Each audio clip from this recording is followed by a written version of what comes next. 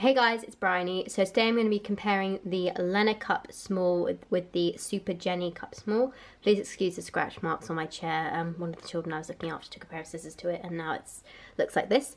But this is the Lena Cup, Brie and Lena collaboration cup, which is the cup I helped Lena Cup design, and it's in this colour, which is my colour for the moment.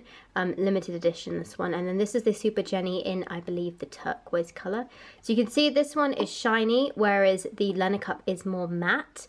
So that's the main difference in them, just from looking at them. Also, the Super Jennie is a little bit taller. It's one of the biggest small size cups I've ever come across. It's got a good capacity.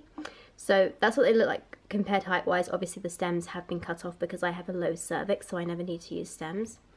Comparing their rims, you can see the Super Jennie is sort of significantly bigger. I'm not sure you can see that, but there you go. So it's quite a bit bigger. That's what they look like from that angle.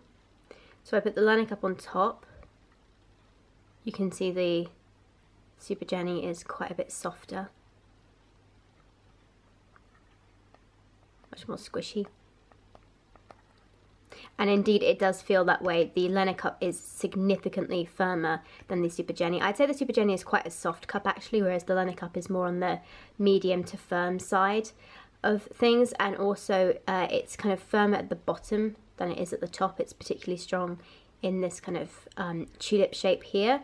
They're pretty similar in terms of their shape. Obviously the Lena Cup does flare out more here than the Super Jennie, but they are both bell-shaped cups or tulip-shaped cups, whatever you want to call it. The holes are both pretty similar. They've both got 4 suction release holes, but that is the main difference. That is their rim, the firmness.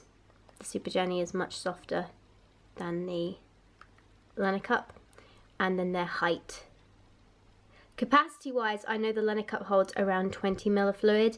The Super Jennie I think holds around 25 ml, possibly 30, but it's definitely one of the bigger small cups I've seen.